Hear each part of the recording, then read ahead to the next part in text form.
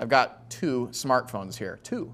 Checking them all the time, Instagram, Facebook, Twitter, it's part of the job. But what if I told you that addiction, insomnia, eye strain, and loss of attention are all, that could be the result of paying attention too much to your smartphone, being addicted to social media. You gonna punch me if I grab one? No, take them both. No, okay. Take them both. I don't want them. I don't want insomnia. Yeah, so Ryan Eldridge with Nerds on Call is here to talk about how we can detox from our devices.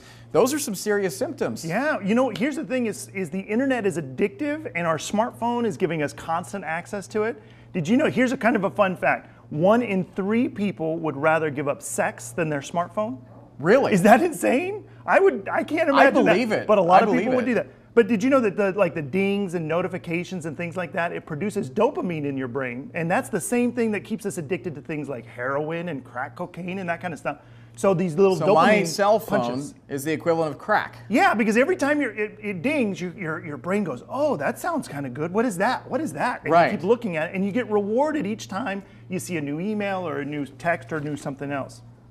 And in this case, we're snorting likes. And that's unfortunate. Here's another thing is that people who are addicted to the internet, they have 10 to 20% smaller brain areas that are responsible for speech and motor skills and emotion. That's probably why people are so mean when they're online. They don't have as much emotional capacity as the rest of us.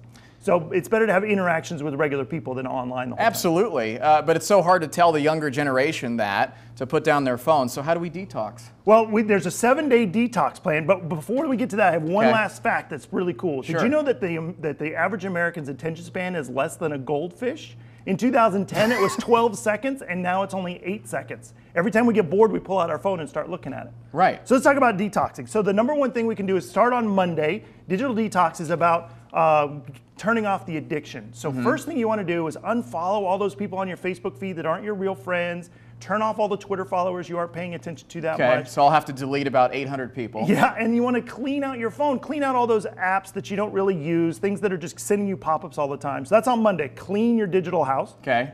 On Tuesday, turn off your little dings and pops, all those notifications that are telling you got a new text or you got a new thing on Facebook. Right. Turn those off. And then on Wednesday, here's going to be the kicker. What you want to do is take your phone and leave it outside of your bedroom when you go to bed at night. Just charge it someplace else. So many people use their phone as the alarm clock is the problem. I know, but go get an old school alarm clock that you can wind up. Those still exist? Yeah, they do. Okay. Get them at Walmart. But leave your phone outside, because what happens is when we go to bed at night, we're looking through it and going, oh, look at that text and look at that, and that suppresses our dopamine. Right. I'm sorry, not our dopamine, our melatonin. Yeah. And so we don't want to do that if you just leave your phone outside the bedroom. And then on Thursday, what you want to do is wake up without your phone. Don't even look at it, eat your breakfast, go to work, and then when you get to work, then check your phone. Check your emails, check your texts, things like that. And now on Friday, here's going to be another big one. Turn your phone off and go out without your phone. Oh, wow. Go out and have a date night. That. Have a date night without Siri telling you all the time what to talk about. Just talk to someone else. I like that. And then on Saturday, don't post to social media all day. Right. Don't even tell anybody that your Labradoodle's got a new trick. Just turn it off. Don't post it all that day. And we got about 10 seconds for Sunday. Sunday's the last big one. Sunday, just leave your phone off the entire day. See if you can make it through a whole day. Okay. And if you didn't take notes, all these tips will be online. You can just check the website.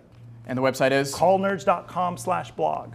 I'm going to put my phone over there. And that's a first step. We are there we go. We're doing free. The digital detox. It feels amazing, Crystal. That won't last long. No, I'm joking. I'm grabbing it right now. It's really interesting, though. We always appreciate when our friend comes into the building. He always has such good stuff. Nerds on Call.